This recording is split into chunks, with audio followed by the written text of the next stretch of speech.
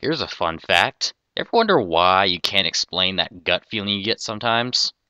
Take a look at the uppermost picture that you see here. It highlights the Broca and Wernicke areas of the brain. This is where scientists believe that speech is synthesized. Also, note the picture below it.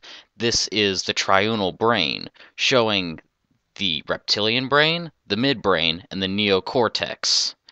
Notice that the Broca and Wernicke areas are on the neocortex, the outer part of the brain. Why is this important, you may be asking yourself? Well, you see, the deeper into the brain you go, the more simplistic it becomes, the more impulsive it gets. Impulses in the brain, whether conscious or unconscious, always flow from the centermost part of the brain to the outermost part of the brain. You can compare this to dropping a pebble into a bucket of water. The waves will emanate from where the pebble was dropped and move outward as opposed to moving inwards towards the pebble from the rim of the bucket. In general, intuition and instinct only use the two centermost parts of the brain.